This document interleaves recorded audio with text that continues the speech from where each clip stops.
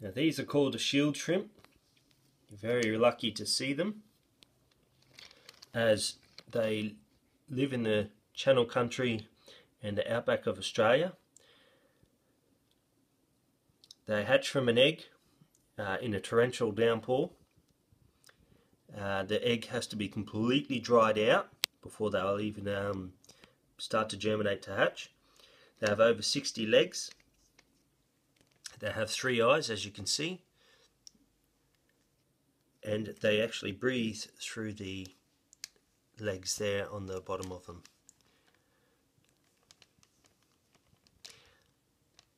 Now I'll see if we can hold them up so you can see the underneath of them. There you go.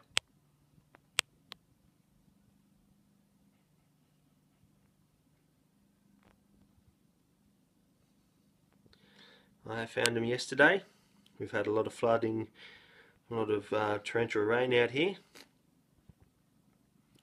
and as I've said, not many people get to see them, so you get to see the Australian outback shrimp, shield shrimp as the name is, and they only live for 10 to 14 days.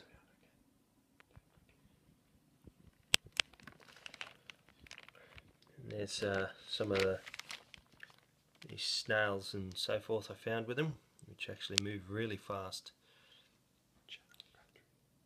So these grow to about 90 millimeters long, so nearly 10 centimeters, and as I said, they out in the Channel Countries and the outback of Australia.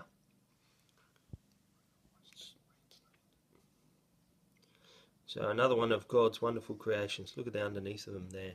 Look at them.